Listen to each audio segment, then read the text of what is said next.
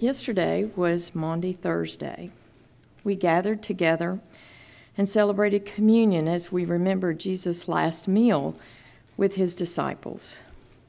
Tonight, we observe the Tenebrae service, or service of shadows, as we remember Jesus' crucifixion and death on the cross.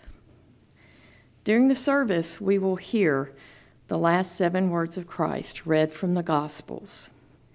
As you hear his last words, remember the agony and sacrificial love of our Savior. Welcome to worship.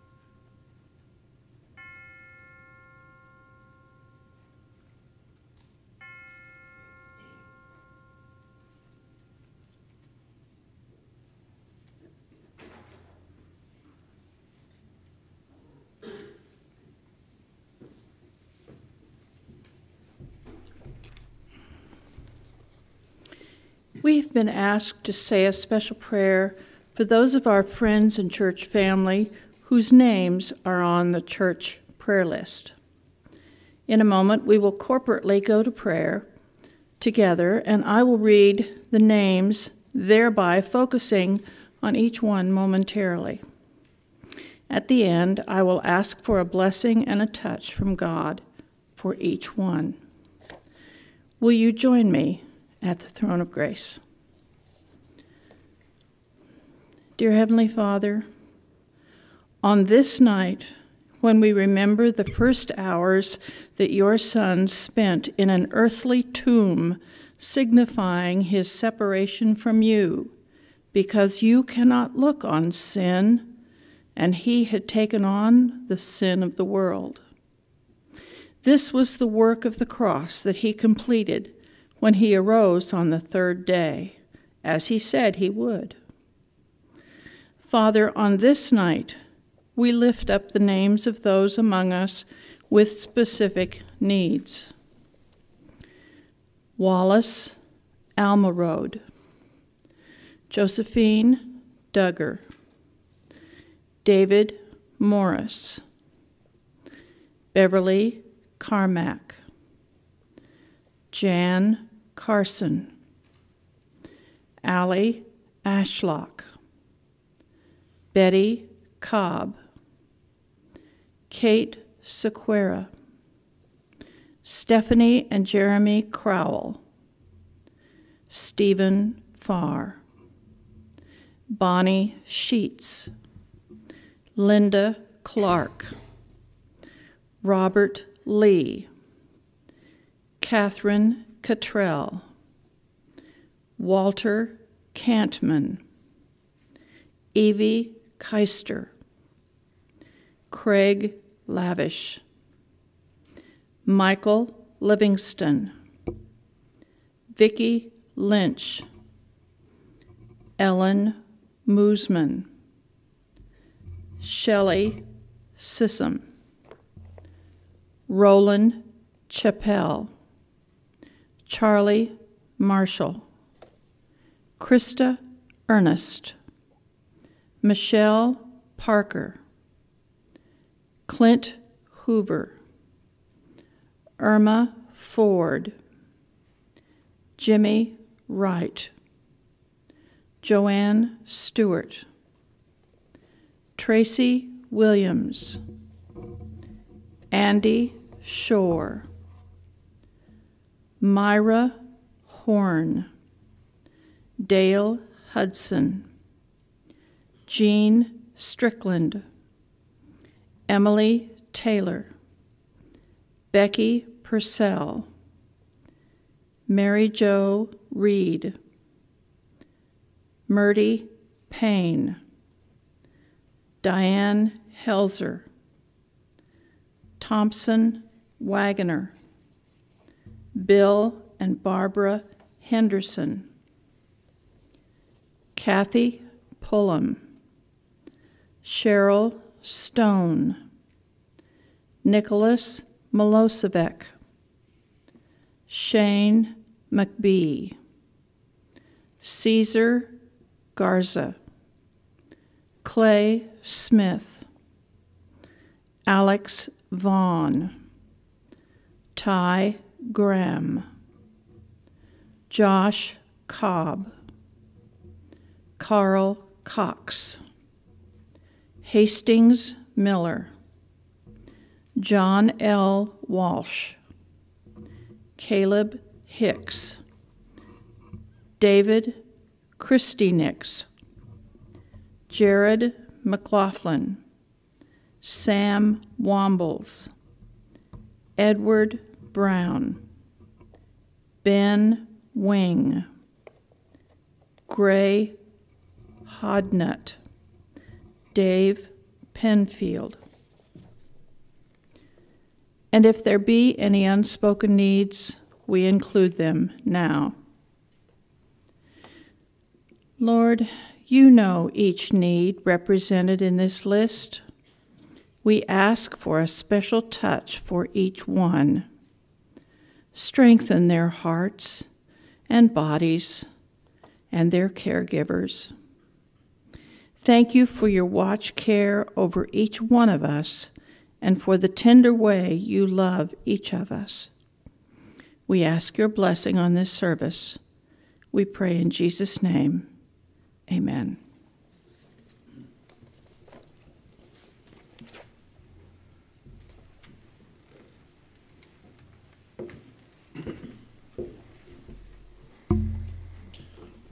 let us now sing together our hymn of passion, hymn number 145, Alas, and Did My Savior Bleed? Please stand as we sing together.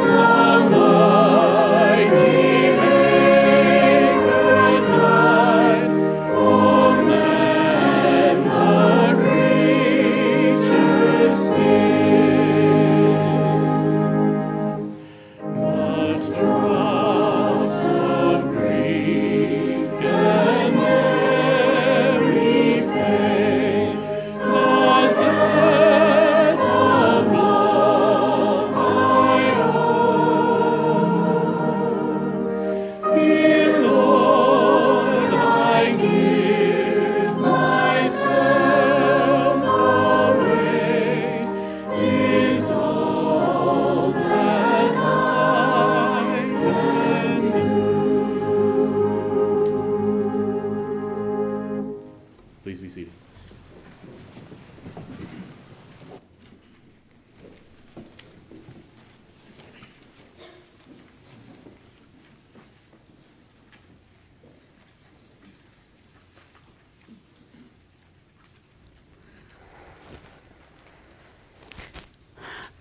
I don't know why, but this time when we came to Jerusalem for the Passover, I brought this with me. Something tugged at my heart that day as we walked out to travel here. Something told me that this little piece of cloth would somehow give me comfort. And so I ran back inside to the tiny basket that I had it hidden in. I pulled it out and I tucked it up underneath my clothes near my heart so that I wouldn't lose it. Oh, to you, it's just an old piece of cloth. It's just a rag for wiping up spills and scouring things with. But to me, it's a reminder of the plan my Lord had for my son, his son. Oh, I remember that night when we wrapped him up in this tiny blanket, that night when we stumbled up to the stable, that night when the star stopped over the manger where I laid him. The angels sang, and the shepherds came, and my heart fell in love with a baby boy and broke at the same time. Because you see, I knew I couldn't keep him. Oh, I could keep a lock of his hair, and I kept a picture of his footprints and his hands. And I kept this piece of cloth that we wrapped him in. But I could not keep him, at least not the way that I wanted to. My son died today. They nailed him and killed him on a cross. All these years I feared I would lose him. All these years I feared today.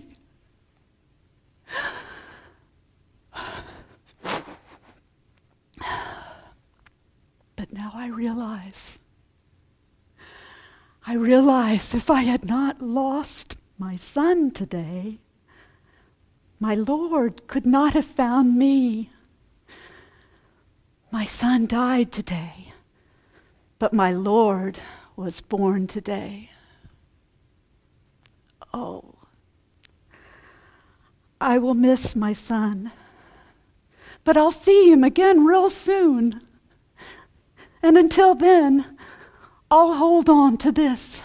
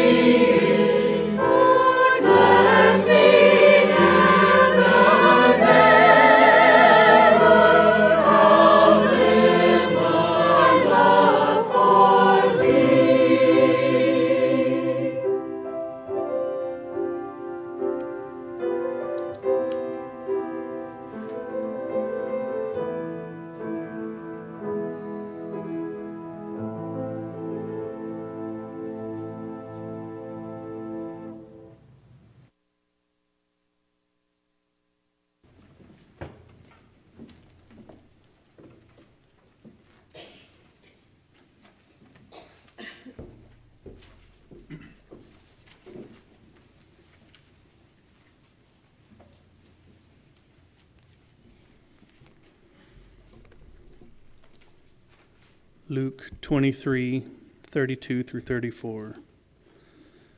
2 other men, both criminals, were also led out with him to be executed. When they came to the place called the Skull, there they crucified him along with the criminals, one on his right, the other on his left.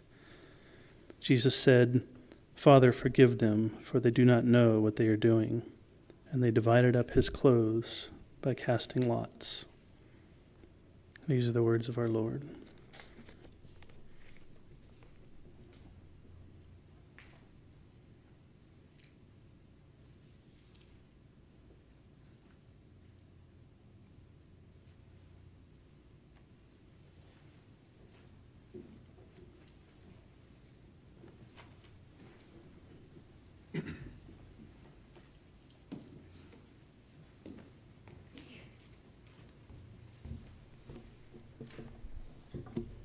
Luke 23:39 through 43. One of the criminals who hung there hurled insults at him. "Aren't you the Messiah? Save yourself and us." But the other criminal rebuked him. "Don't you fear God?" he said, "since you are under the same sentence? We are punished justly, for we are getting what our deeds deserve. But this man has done nothing wrong." Then he said, "Jesus, remember me when you come into your kingdom." Jesus answered him, "Truly I tell you, today you will be with me in paradise." May God bless the reading, hearing, and understanding of his word.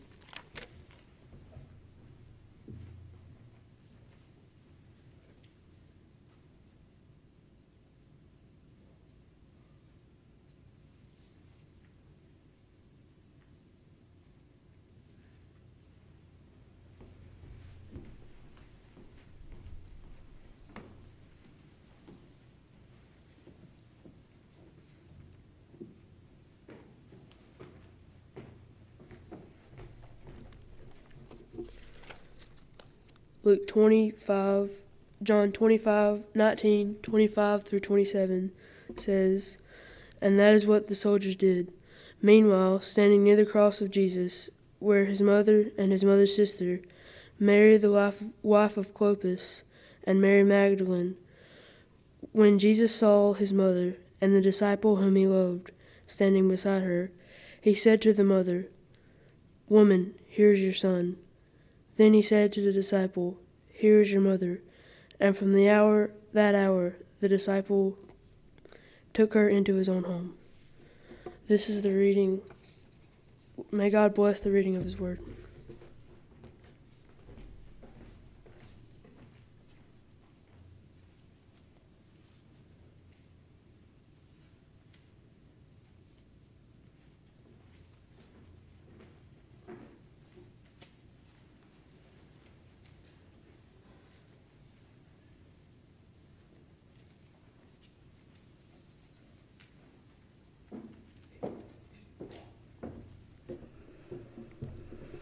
Matthew 27:45 and 46.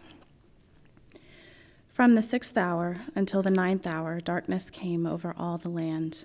About the 9th hour, Jesus cried out in a loud voice, "Eli, Eli, lama sabachthani," which means, my God, why have you forsaken me?" This is the word of our Lord Jesus Christ.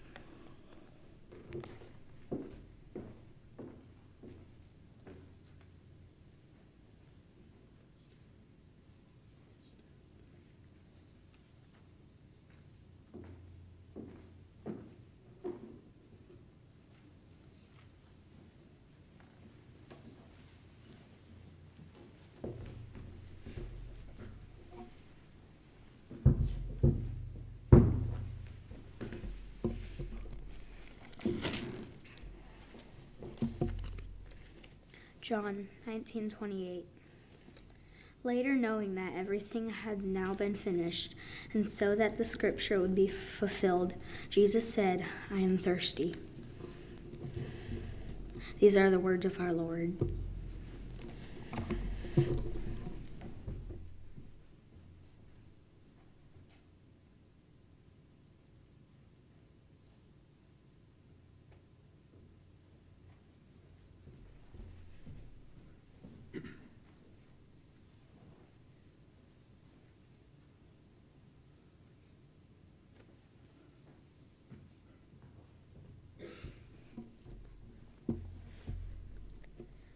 John 19:29 through 30. A jar of wine vinegar was there, so they soaked a sponge in it, put the sponge on a stalk of the hyssop plant, and lifted it to Jesus' lips. When he had received the drink, Jesus said, "It is finished." With that, he bowed his head and gave up his spirit. May God bless the reading of his word.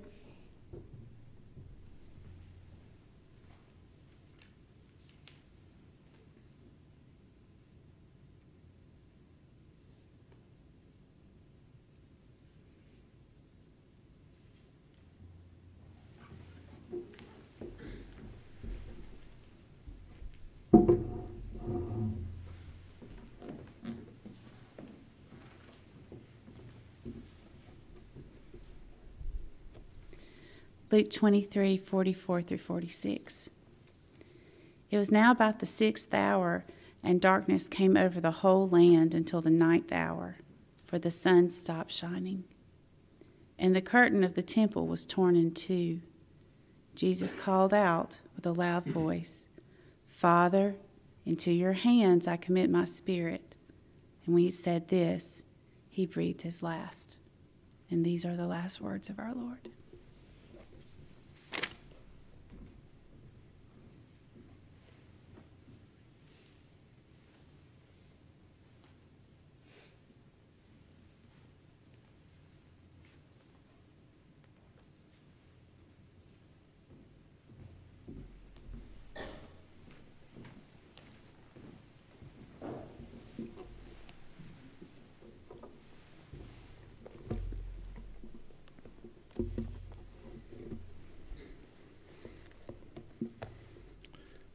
There is a fountain filled with blood, drawn from Emmanuel's veins, and sinners plunged beneath that flood lose all their guilty stains.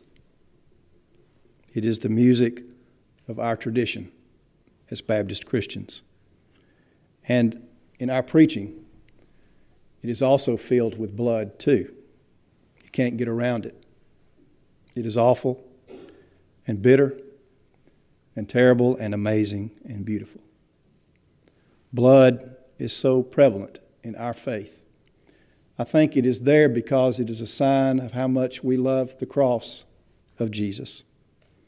The cross repels us with its agony, and it draws us close because of the love of the one who hung there on Good Friday.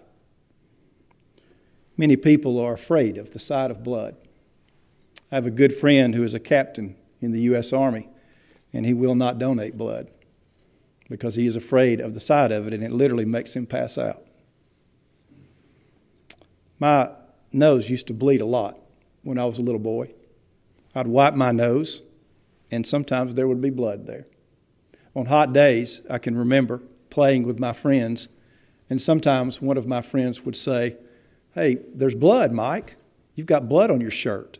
And sure enough, I did get blood sometimes on my clothes and on my pillow. It was a mess. Someone told me to take a piece of a grocery sack, paper, and stick it between my teeth and my lips, right here in the middle. And it would constrict that vein, that vessel that would provide blood to my nose. And it worked for me. Once, when Samuel was a baby, they had to admit him to the hospital. And since he was so small, they couldn't put the IV into his arm, so they put it into his leg. And when they did it, it bled. They squeezed his little heel to take blood. It was an awful sight for me. It was hard to look at. And sometimes when we sing these songs in church, filled with blood, and we hear these sermons about blood, we want to soften it down a little bit, don't we? Especially for the sake of the children. We don't want them exposed to all of this blood of Jesus, do we? The Greek word kerygma is used by scholars to explain the early message that Christians tried to share with their neighbors in the world. Kerygma simply means preaching or proclamation. The preaching of the early church was very simple. Paul put it this way: we preach Christ and Him crucified. Like it or not, blood, the cross, is central to our faith and our theology. When Baptists first began, they wanted to get to the purity of Christian faith. So they got rid of all the symbols that you would find in churches of that day. No human creed, no images, no paintings, no liturgy or lectionary, no image made by a human. Some said the cross that had Jesus on it should also go, because Jesus was no longer on the cross. He came down, was buried, and rose again. He is risen, you know. So just a simple cross still does it for most of us Baptist Christians. Still, that cross, that emblem of suffering and shame and blood, is very precious to us. And maybe from time to time we need to visualize Jesus on that cross with that blood and sweat and water coming mingling down for our sakes, all our sins, all our guilty stains, washed away by the blood of Jesus. Yes, Jesus died for you. Jesus died for us. That's our preaching, isn't it? From the very start. But as I've traveled this earth and spent a good bit of my time in church, I have found that I appreciate the cross in a deeper way than I did when I was younger. It means more to me today, honestly, to say that Jesus shed His blood for me or that Jesus died on the cross for my sake than it used to. In seminary, I was given a book by a German named Jürgen Moltmann entitled The Crucified God, and it has stuck with me all these years. God crucified. Think about that. I've said it before. I've said it with Paul. I preach Christ and Him crucified. I have been amazed at the cross of Jesus, repelled by it and drawn to it. But to imagine that it is the Son of God hanging on the cross, it's why we gather tonight. Why for you? Why for me? I have long believed that God knows all things. The big word for it is omniscience. But in the cross, on this Good Friday, I think something new happened that is forever in the life of God. The Father, you know, lost His Son. And the Son struggled and then drew His very last breath before death shrouded Him. Moltmann pointed out that when Jesus died, He cried the cry of the God-forsaken. You remember, my God, why hast thou forsaken me? Then Sunday came, Easter came. I will only hint of that tonight. But when it came, all of that experience for God, personally, in the cross, became wrapped up forever in the Trinity. Wrapped up forever in the life of God. On that cross, Jesus was dying for my sins and for yours. His blood dripping down for our sakes and for all those who believe. And the death of Jesus on the cross forever means that when we cry out to that God of ours, when we feel forsaken, or lost, or humbled, or hurt, or when we're suffering, we cry out to a God who knows all things. We can call on a God who knows what it's like to lose a child, to lose someone that God loved deeply and watch them slip away. We call on a God who knows what it's like to struggle to breathe, but then finally to give up the struggle and to close His eyes for the last time. We call on a God from whatever place we find ourselves in this world, a God who knows exactly what it feels like to be abandoned, to be lost and forsaken. Our God is this God hanging on that cross with all that blood. That's our God. No wonder it repels us, and no wonder it draws us so close to Him. When we call on God, we call on a God who knows us more intimately than we could ever imagine. It's why when we talk about our faith, we're not just talking about believing a set of propositions. We're talking about personal trust in God.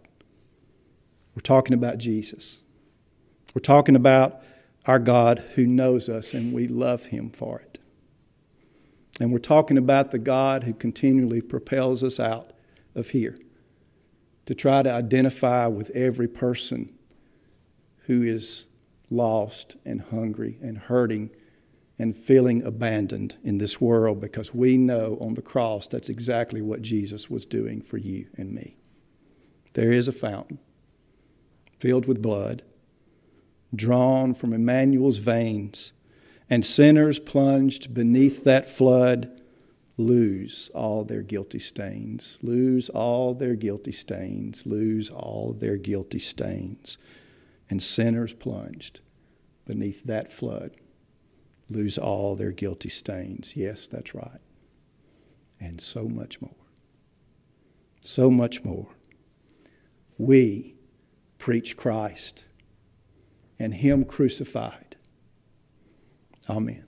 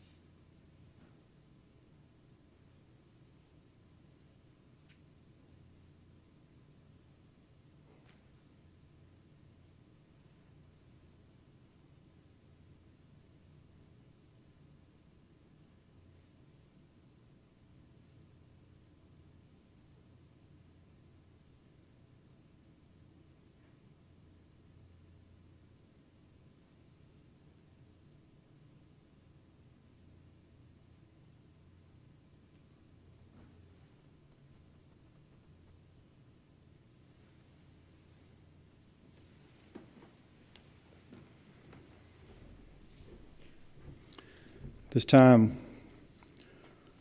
we will read our parting sentences together, and then we will remain for the tolling of the bell and then depart our sanctuary in silence.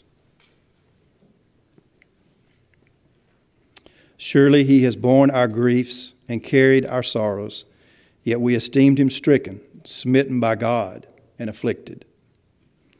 He was wounded for our transgressions, and He was bruised for our iniquities. We all, like sheep, have gone astray. Each of us turned our own way, and the Lord has laid upon Him the iniquity of us all.